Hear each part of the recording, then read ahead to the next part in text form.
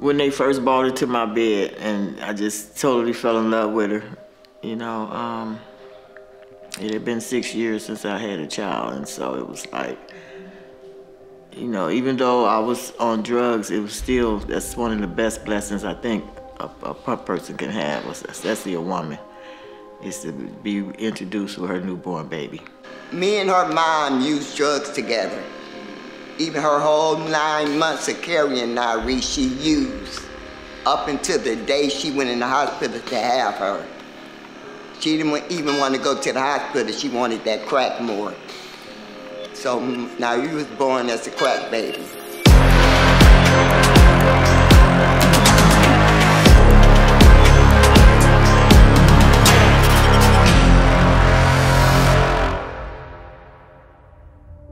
What's up, y'all? I'm Nyree D.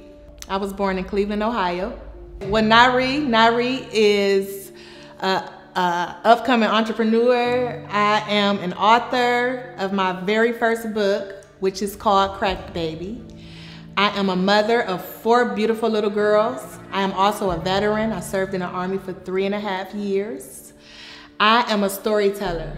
I am very vulnerable, authentic, and personal with everything I do. What made me decide to write a book was when I was serving in the Army, and I was observing everything I did, from the time when I was taking care of my babies, the struggles I had to endure while serving, and then I just was like, look, I'm just about to start writing. So I started writing. Writing went to going back down memory lane. Once I went down memory lane, that's what really inspired me to write my book, because I did not know I went through that much. The day we went to get her out of the crack house, me and my mom, it was a horrible sight. Seeing the baby on the floor with nothing to eat, licking, I can't remember what it was she was eating or licking, she was licking it. And we just grabbed her, and there was so many people in the crack house, so many people in this one little apartment. I think it was a 1-bedroom, and the house was full of people. And all you could do is just grab her and leave. There is no telling what happened, because she was 1, and how could we identify anything that happened to her?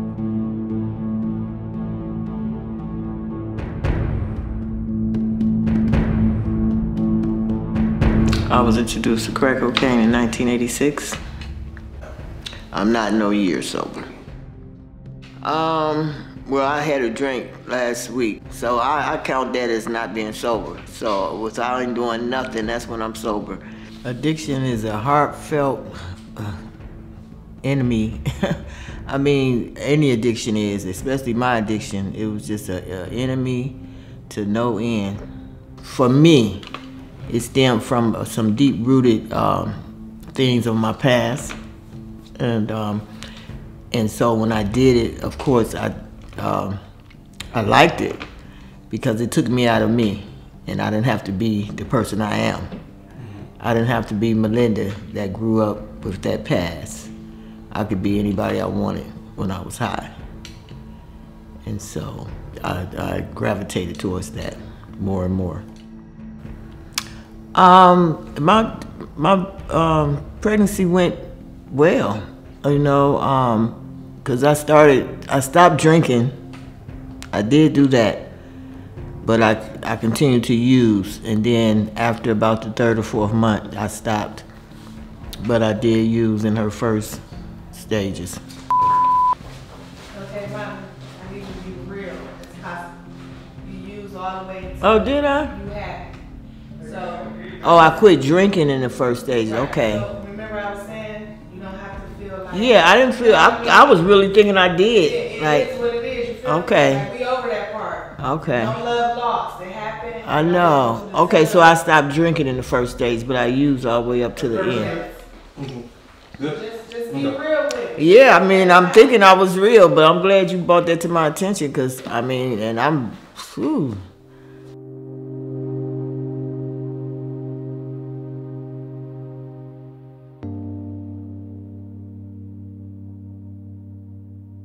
She was withdrawn a lot, and I know that's due to my addiction. And she really didn't want people looking at her, or if they was looking at her, she was like, why are they looking at me? You know, I mean, she used to ask me things, and she didn't work well with others. It causes her to have 55 moves. She like had seizures from her mom using crack. And when I had her, by me being on crack, I would blow smoke in the room and that would calm her down.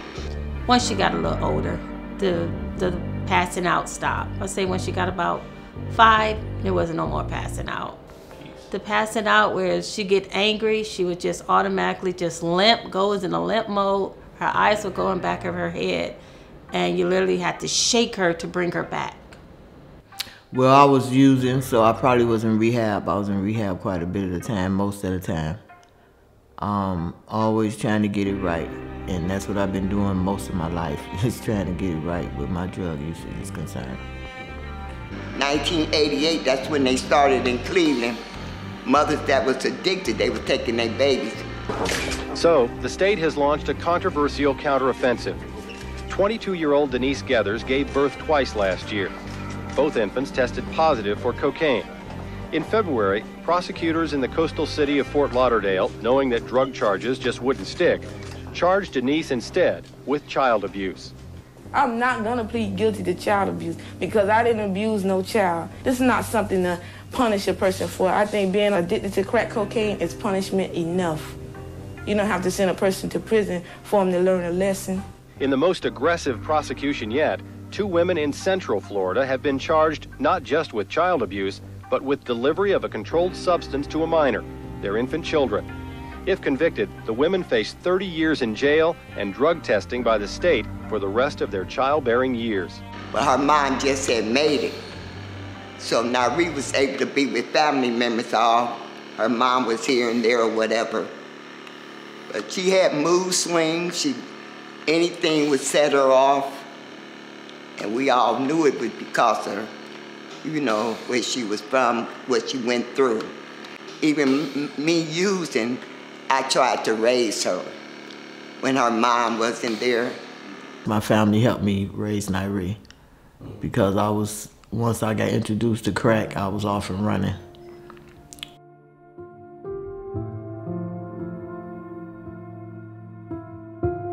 My dad was gone most of my life, okay?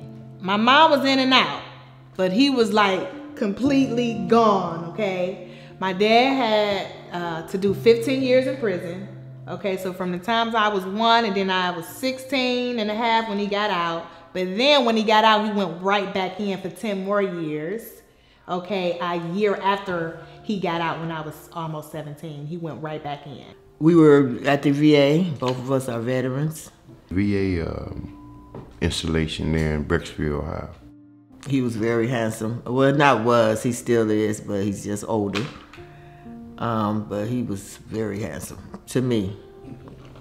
What a big booty.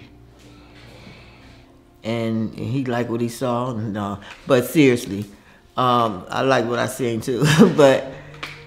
So my dad is just now getting in the picture.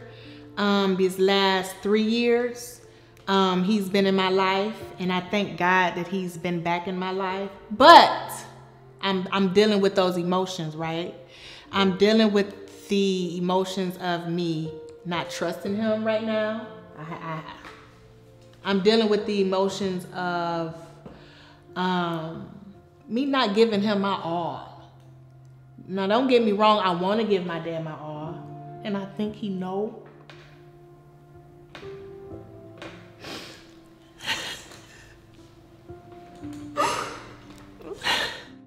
I think he see my resentment, and I don't want to resent him. Like,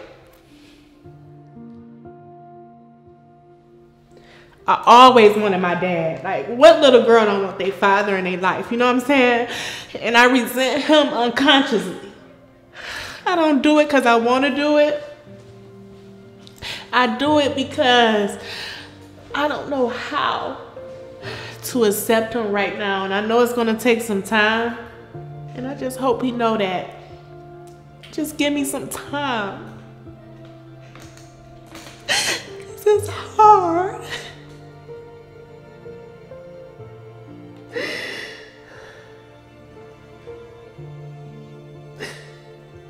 It's hard. Oh man, I know I can't make up for lost time, but I just fit in where I can get in. You know, and that's, when I first seen her, it was almost like magic. I started crying.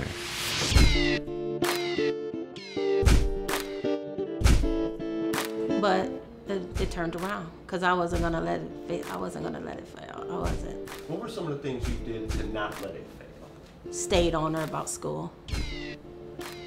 Even when she dropped out, I made her go back. Even when she kept complaining about different things, always told her, keep going, keep going. I think she probably went to 3 schools, 3 or 4. I know she was in the exceptional school. I forget the name of it, but she didn't stay long. Man, I couldn't tell you because I was incarcerated the majority of those years. I can just tell you 1 or 2 that I know of. But.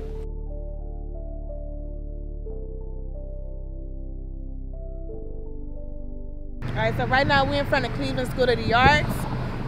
When I was in the 5th grade, I wanted to go to Cleveland School of the Arts because it was a school for kids that got talent. And since I had talent, I love singing, I was able to audition. And 2 weeks after I auditioned, they gave my mom a call and they said I was selected, which was a big deal for me because I felt like this school was the best school in the whole city. I feel like all the kids wanted to go to this school. Even the kids that didn't even know they was talented, like they wanted to come here to Cleveland School of the Arts. And I wish I would have stayed, but I just didn't have a good upbringing. I wasn't in a stable environment to stay here, and unfortunately, what happened was they had to kick me out of school because my grades dropped. And I think that had to do with my drug use as well, because she was off.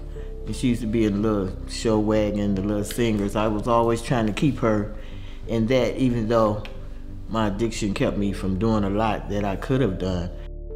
They called my aunt. Actually, they called my mom, but since my mom went back to the streets, I was living with my aunt.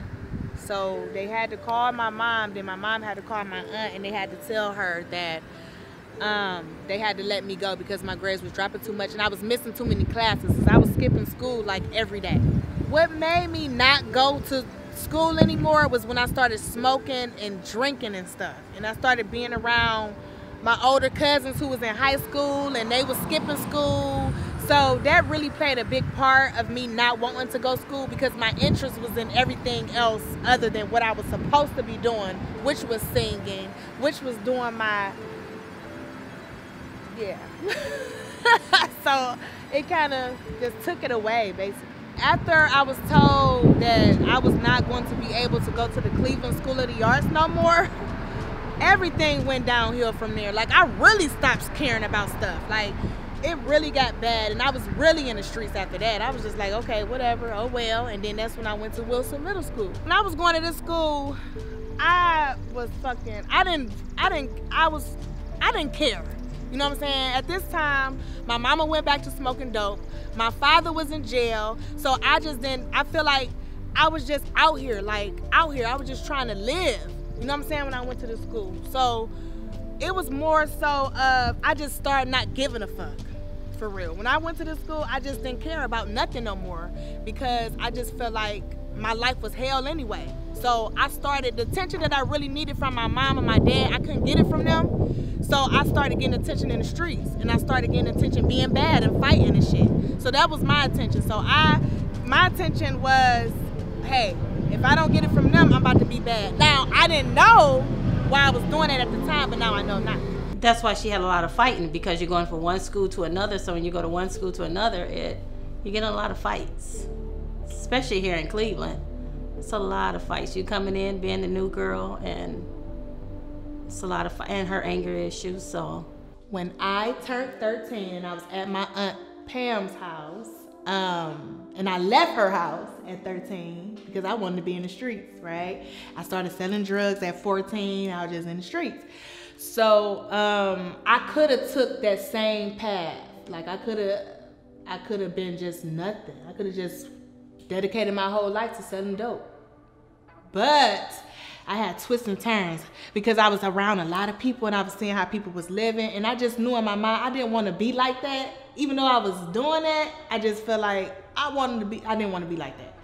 And I think that's what made me take another route.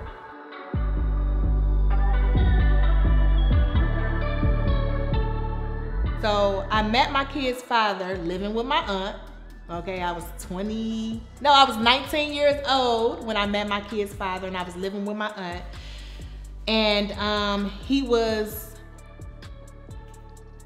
the seller. And he was also a weed man, and I like to smoke weed. He was selling your aunt? Yeah.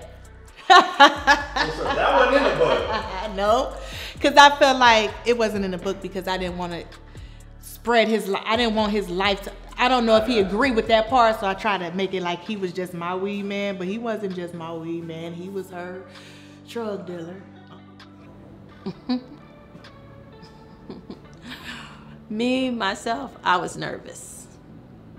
Very, very nervous with her and the girls there. I just always thought I was gonna get a phone call and say they was gonna wind up dead because of what he did. What, you know, his role out in the streets, so. Yeah, he dealt with my mom too. Yeah. Strange. No resentment towards him for what he was doing? Because I dealt with her too. When I was selling drugs, I dealt to my mom. And yeah, it's crazy. Why would you serve your mom? Yeah. Money. And trying to make him happy. Not knowing it was hurting your mom even more. But when you in love, love make you do crazy things. Because I used to get on her all the time about being with him. Like, I was very, very scared. Okay, so I met my children's father at my auntie's house. Okay. He was my weed man. Okay. Then we just became real close. Like, this dude had the ambition. He was like, his energy was amazing. And we were just close, and then we became boyfriend and girlfriend. And then we were just inseparable. We had our oldest daughter, Nyree. We had her, he went to jail. So he went to jail for 3 years. He come back home, go to jail again. So then that became a cycle for him. So when he finally got out, and I was maturing while he was in. See, I wasn't that same girl he met all them years ago. I was becoming a woman. So he expected me to be that same girl that he met, but I was no longer her. It took her a while because she was in love. She was deeply in love with her baby daddy, husband. Did you know about him right away, or was it something? No, I knew about him right away, of course. She was like, I'm good. I'm good, yes. What were some I even showed up to the wedding. We had to. Yes, because that's my baby. You know, and I didn't want that same lifestyle. Like, I was done with that. And we just couldn't get it together. We was always clashing. He wanted to be in the hood. I didn't want to be in the hood no more.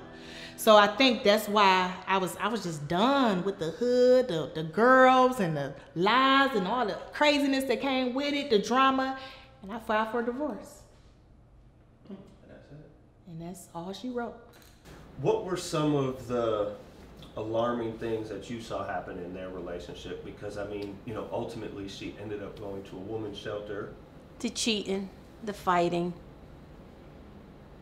the drugs, and to a point where she just got tired. She got tired of living that life with him.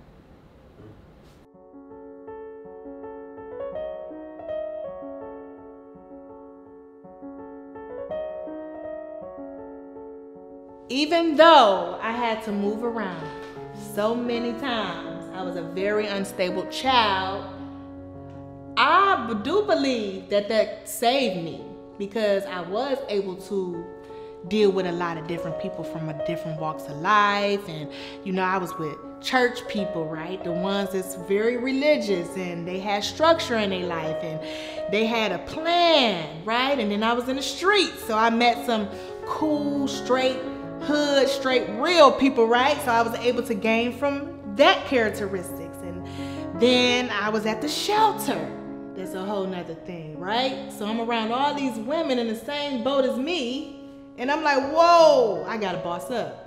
Living around the city of Cleveland saved me because I was able to gain from each person I was around. I didn't let it beat me down. I was like, I like that about her. I'm gonna take that with me. I like that about him. I'm gonna take that with me. Because I believe if I would have stayed with my mom consistently, I probably would have been my mom.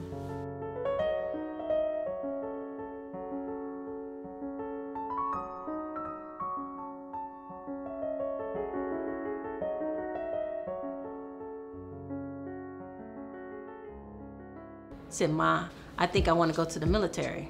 So go for it. Don't worry about nothing. Go for it. What made me decide to join the Army was when I was working for the Veterans Affairs Medical Center in Cleveland, Ohio. And I was just working at a coffee shop. I was just trying to live, okay?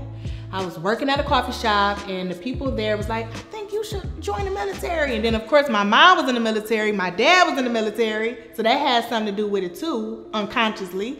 But I was just going by what people was telling me, I think you should do it, I think you should do it. Then my big cousin Nike, that's my other angel, that's my girl, I love you so much. She encouraged me to do it as well, and we just made it happen. Was it a sense of relief at this point? Yes, very, very. You don't understand, while her being in the car with him and things that goes on in Cleveland, it was very dangerous. It's dangerous here. And in the drug game, it's very, very dangerous here. And they don't care about the kids. That's the whole point. They didn't care. They wouldn't give a damn who was in that car. I took a lot of tests, failed a lot of tests, but eventually I passed. And I just wanted better. I just wanted to get out of Cleveland. It was so much going on. It's still so much going on. I just didn't want my kids to grow up like that. I didn't want them to grow up in an environment I was growing up in, and I just wanted better for my babies. So I decided to join the military. I joined, and I was successful at it. Oh, I feel good about it. I encouraged her to go because I was in the military myself. Me, her mom, her, my brothers, uncle, whole family full of military people. I'd rather seen her go to war than be here in that drug car. The honest God truth. I would rather see her in Iraq than be here in Cleveland in that car with him. You could sleep easier at night? I could sleep easier at night. Her fighting the war than her fighting the war here in Cleveland. This is crazy, right? So in the book, it talks about my stepdad, which is my mom's husband, and now she's a widow because he's passed away. And he brought me to Decatur, Georgia when I was 16 or going on 16, one of the ages. And I just liked the whole environment, you know, the smell, the food, the people. I mean, it was just so different from me because I was always in Cleveland, so it was just new to me. And we end up coming back to Cleveland, and I said this. I said, if I ever get the chance to go to Georgia, I'm out. I'm going back. And when I was on my way out of the military, I began to look for houses. And I'm like, I'm looking for a house in Georgia because that's where my stepdad brought me, and I said I was going back. So that's why I chose Georgia. The reason why she moved down here, because she wanted to see grass, green, that's all. Because Texas, yeah, didn't have just rocks. That is so true and funny. Now my stepdad was the main reason, right? But yes, I love greens. My daughter is right. She know me to the T. I love me some green, and we was in El Paso, Texas for 3 years, and I could not stand it because that is a training installation where we always train, always was in the field, rocks, dirt, mud, whatever you call it. It wasn't no green, nothing. So I wanted some grass. And my kids know that. And yes, and Georgia is full of green. I love it. It's my favorite color, and I want to roll into some grass right now. Like, I'm so serious. I was so proud of her. I'm so proud of her. You hear me? That baby went through so much. Even from baby to now, before she went into the service.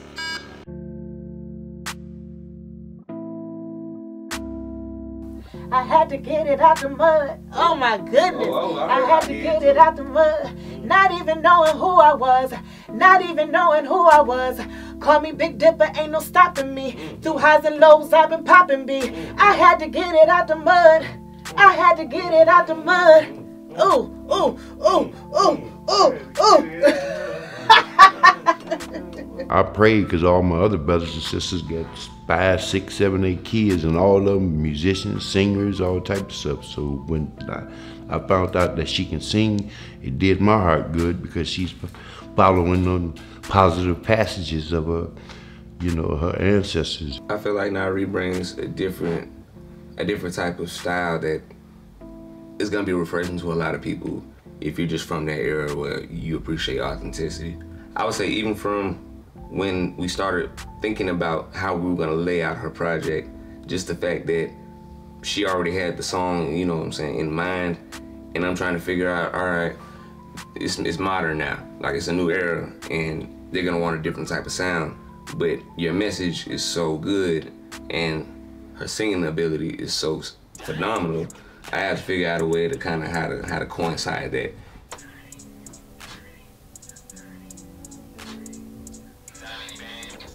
Oh,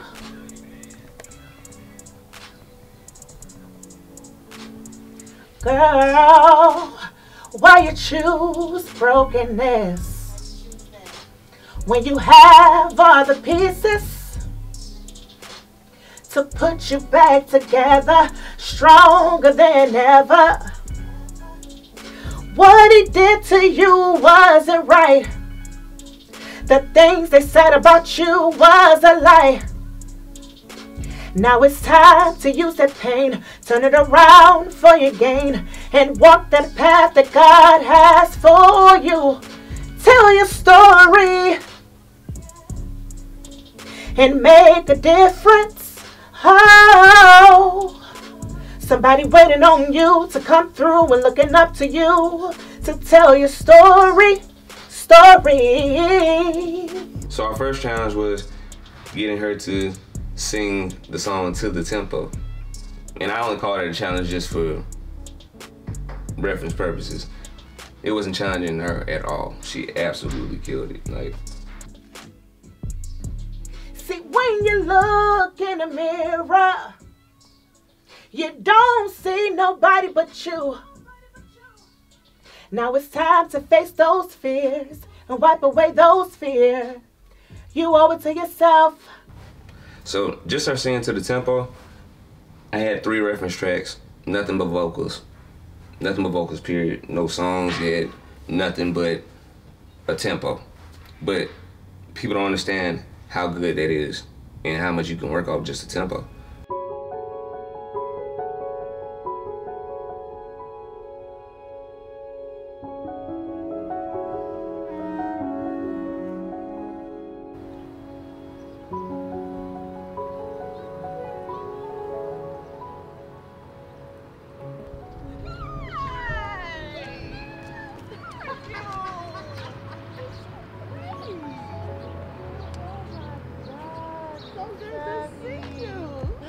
Oh my God.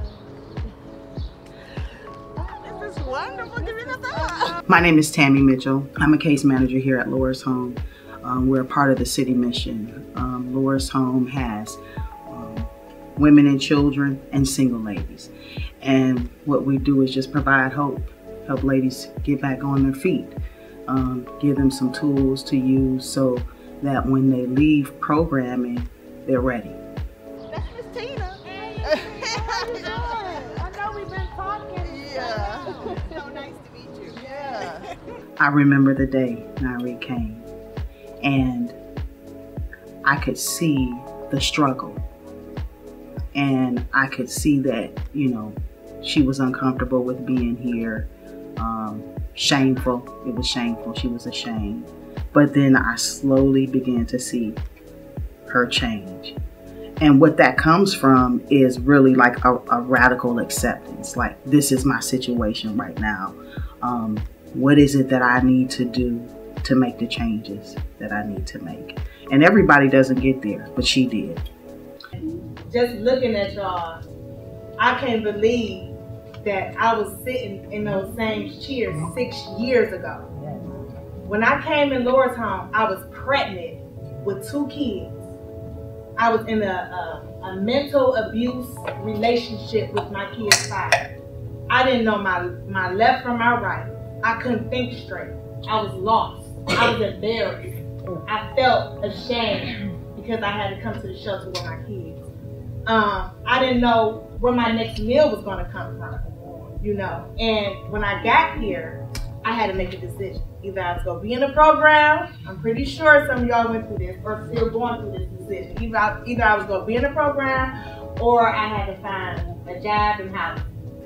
What I wanted to express to the ladies is that she's our guest speaker, but she's you.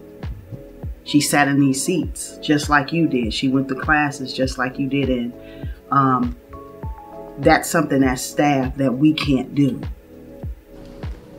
This is, yeah. This is exactly how it is, y'all. What do you remember your room number? It was 240.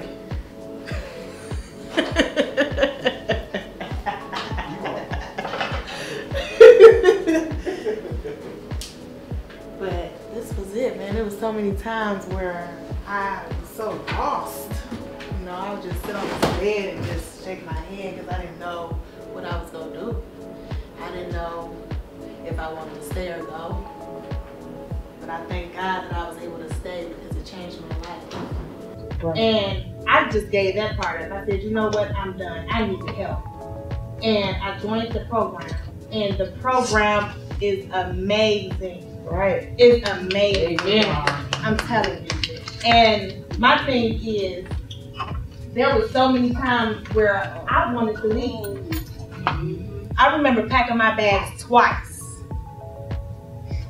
because I didn't like the structure. I didn't like to be told what to do. I wanted to do what I wanted to do, not knowing that the structure that Laura's Home provides was helping me. It was helping me to get myself in order, helping me to be clean. But at that time, I didn't see that.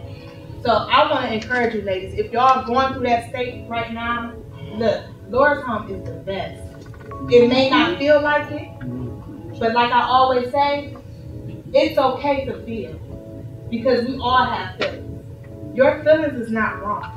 What you feel on the inside of you, it's not wrong.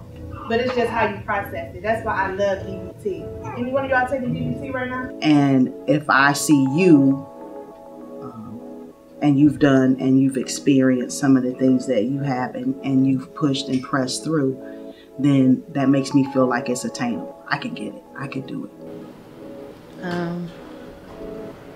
Bathroom. This was it. Me and my 3 babies was in here. I was pregnant, 2 kids, me and 3 babies. Then they give us a little bassinet for the babies because the baby can't sleep with you. So I had a bassinet by the bed. Yeah, it was real. This was it.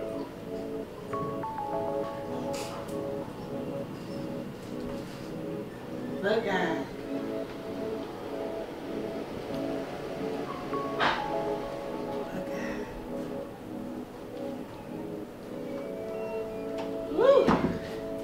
Me chills. The best thing for me was, even though I was feeling those emotions, I reached out. I think us as women, we don't like to reach out to each other. We feel like somebody gonna talk about you. But with me, I reached out. I didn't care. I asked for help.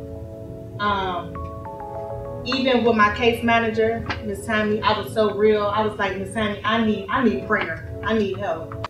I always saw the fight and the potential in her. She just didn't see it at the time. And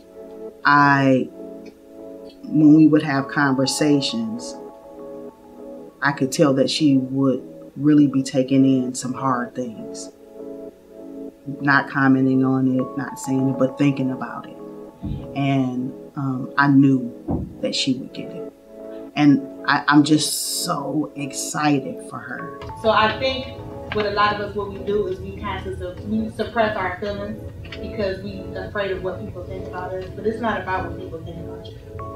It's about what God is doing in your life. You know. So, and then the next thing I want to talk about is trust the process. Trust your process. It's okay. Trust what God is doing, because I always say all things work together for the good of those who love God and who are called according to His purpose. God got a purpose for you. You may not see it right now, but He got a purpose for you. So trust that process. Let Him mold and shape you while you're in it. The Nyree that came to Laura's home 5-6 years ago, and the Nyree that spoke to the ladies today, yes, it's the same person. However, some heart changes have been made, and she's realized some things in her life and to be true. And it's a great thing. When y'all leave here, it's just beginning. So stay in touch with as many women as possible, because we need each other. Yeah. And a lot of times we be like thinking we got it all together. No, you don't. Yeah. I don't got it all together. Yeah. I'm just a living testimony because I pushed through. I still struggle. Yeah. I still pop off and I have to be like, no, Nyree. For real. Like, I really have to get myself in order. Like, I still struggle just like everybody else. It's just, I'm just walking in my purpose. So when you know what God has for you and what He wants you to do, it don't matter how broken you may feel, guess what? He still can use you. Yeah. And He's still using me with my crazy self.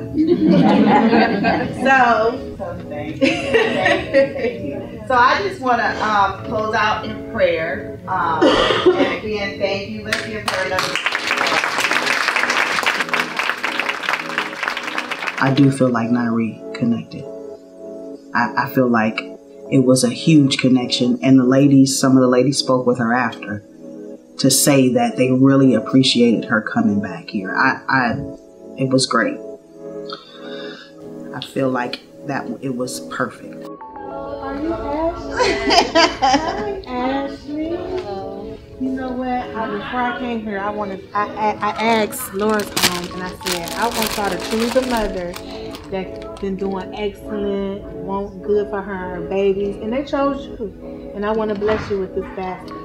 Because I'm a single mother, and I know it's tough sometimes, and we need that nurturing from one another. So I want to nurture with a gift basket made by me, personally made by me. And is that your book in there? It is. I was wondering, like, where can I find her book Nope, at? you don't gotta find it. Yeah, it's in here. Thank you. Yes, ma'am. So I got you some little what you call them? The note things where you can write your journal on, and you know, if you need to-do list or however you want to utilize it, this is really good. I got you some pens, and I got you an Amazon card, girl. You know, as mothers, we love Amazon. So thank you so much. Do you mind if I give you a hug? Yes. Okay. I love hugs. Thank you so much. I appreciate it. And when she finished speaking with the ladies, I couldn't, it's just like what I do my work for. You know, it's what I do my work for ladies that come and have done and do what she's doing.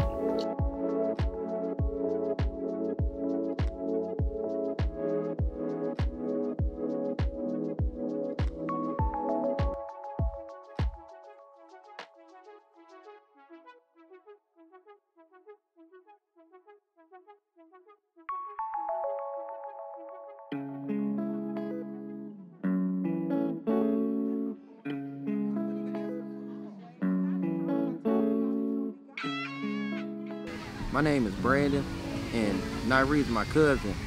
My dad and her dad was brothers. You know, he was asked to, you know, kind of watch over Nyree as much as he can, so he would take her to all the family events in Toledo, and we would be in the car, and we would say, well, when we get there, we're going to do this, we're going to do that, we're going to have fun this, we're going to have fun that, sneak and go do this, sneak and go do that. So it was like every time a family event comes, I look forward to seeing her.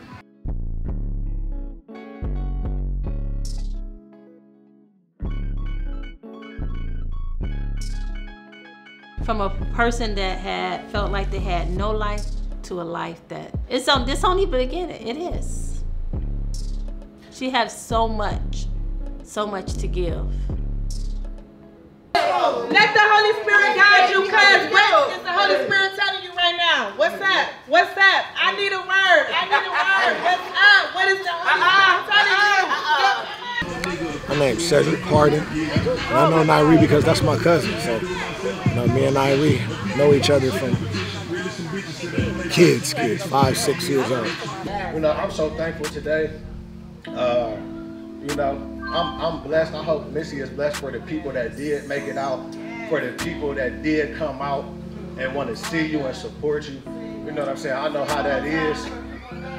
Missy always been my supporter, no matter what I do. I mean, and she always had joy when it came to talking to me. And I can't say that for all my family.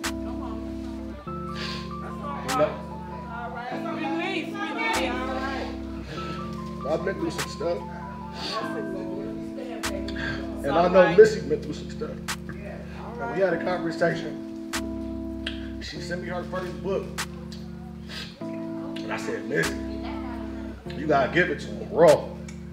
You gonna write a book, you gotta give it to him. Wow. And that's it from a sister. She said, I can't read no more. And I was there. Look. One thing I can tell you about Nyree is if Nyree loves you, she'll be very protective of you. One thing I remember about Nyree is no matter what, if she come over my house, she'd be like, ain't nobody messing with my cousin. And it was crazy because she was a girl and she was a little bit older than me, but I always felt protected. Even though she was a girl, I was like, she got my back. I remember that. I'm gonna be like, cuz, can I come to your mansion, please? I'm ready to leave mine. Hey.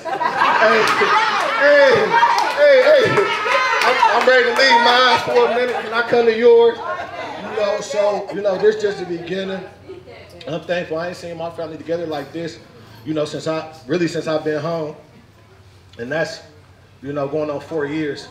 So, this is a blessing. I told her, I said, you're going to bring us together, whoever you bring, however many you bring. It's some of us, we ain't seen each other. It's people you would thought I would have seen. I ain't seen some of these people in like, y'all tell me, when last time y'all, that's not last time y'all seen me. That when I seen y'all.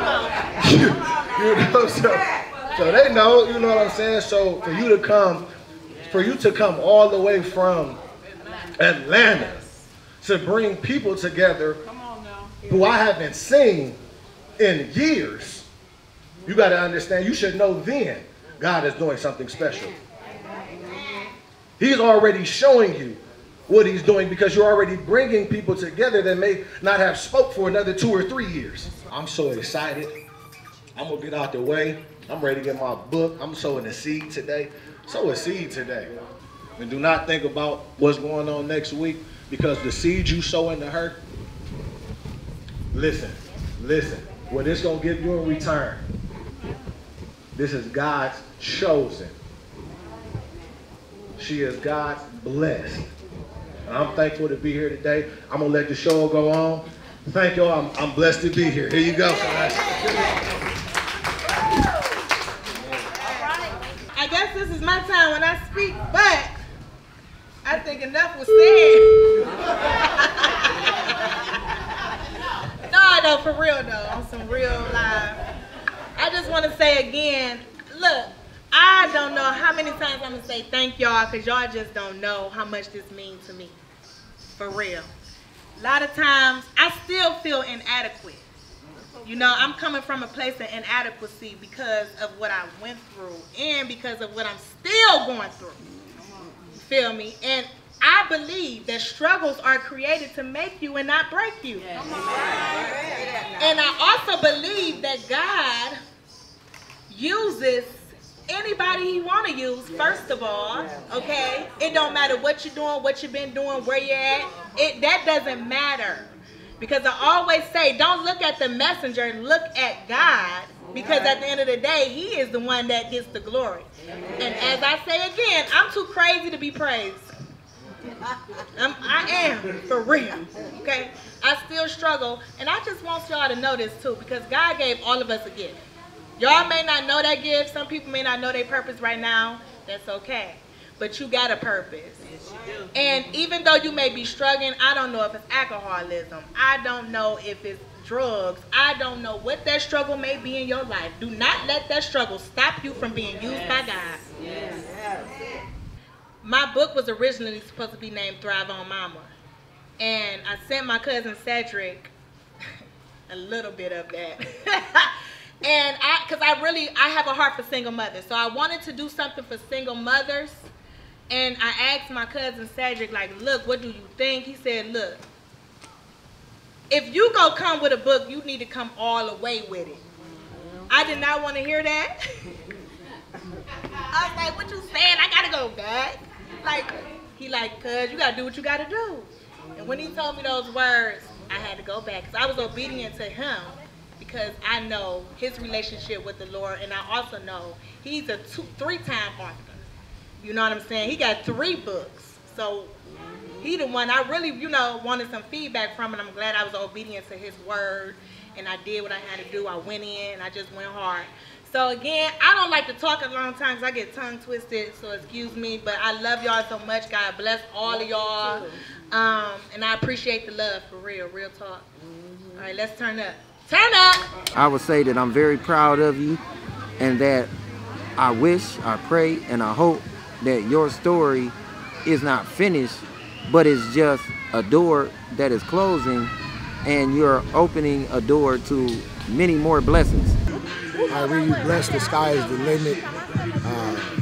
You can accomplish whatever you sell out to, whatever you give your all to, whatever you go all in with, you're going to be successful. I would say keep doing it. Try your best and keep expressing yourself and keep moving on, and don't stop, don't quit. I would love to say to Nyree to continue on your journey. I'm a cheerleader for you. I'm rooting for you. And I know that she'll go where she needs to go, and she'll speak to who she needs to speak to. She's my everything. She's my, besides being my offspring and my legacy, it's my blood, man, Oh, wow. So you truly mean the world to me, Nyree. But you already know that. But I have had that addiction that kept me stunted. It stunted my growth, stunted my thinking, stunted my mother characters, just everything. But I love you truly, truly, truly to the earth's ends. I love you to the moon and back. What I always told her, baby, keep your head to the sky. Don't let nothing down you. Just keep looking forward, Nyree. Even her toughest days, I said, baby, keep your head up. And she said, Auntie, I always think about what you tell me. She said, I just keep going, keep going. You get negativity, that's everywhere. She's used to that. You're used to people being negative, so that's not gonna affect her. Because I always said, whatever negative, come positive. So that's not gonna do. She's good with that. I'm not worried about that. Any of the negative comments or anything, anybody have anything negative to say, she's good, and she's always gonna be good. Look, if you had a rocky childhood, right? If you was a crack baby, right? If you was abused in any type of way, and you are finding yourself right now stuck and lost and depressed and don't know what to do, look, I'm here to tell you, all things are possible. But it's up to you, though, to turn those struggles, into a stepping stone. You gotta stand up within yourself and say, look, I ain't gonna let this beat me up. And a lot of times I fought. It was a lot of self-fought, and don't point fingers. I used to point fingers a lot, and it got me nowhere. So that's my biggest encouragement. Don't point fingers at nobody, because when you point one, you got like 3 pointing back at you. So you don't want to be in that situation. Just do you. Do you. Everybody is born with something special. You find that special and you go head on. Don't let nobody talk you out of nothing. Don't let nobody tell you you can't do nothing. Don't let nobody detour you from what you're passionate about. And that's it. Look, I was a whole crack baby, man. I am a crack baby. But guess what? I didn't let that beat me up. Just do you. Like that's my biggest thing. And for my single mothers. Hey, so all my single mothers out there, listen to me. Let them babies be your motivation. Don't let your babies make you feel like you can't do nothing because you a single mother. So what? So yeah. Just let them babies, love on them babies too, because they weren't asked to be here, first of all. Them babies was not asked to be here. And then we wasn't asked to be single mothers. You ain't just lay down with your baby daddy and say, okay, thanks for the nut. Oop. Thanks for the seed. And you can go now. Like we ain't asked to be single mothers. So I feel your pain, I know your struggle, but I just want every single mother to know, man, you can do anything. I don't care what you've been through. I don't care what you're going through right now. What matters is how you're gonna finish. I had to boss up for my purpose. I had to boss up, it was worth it. My little baby's looking up to me. I had to show them coming from the streets. 80s baby, yeah, crack baby. That's what made me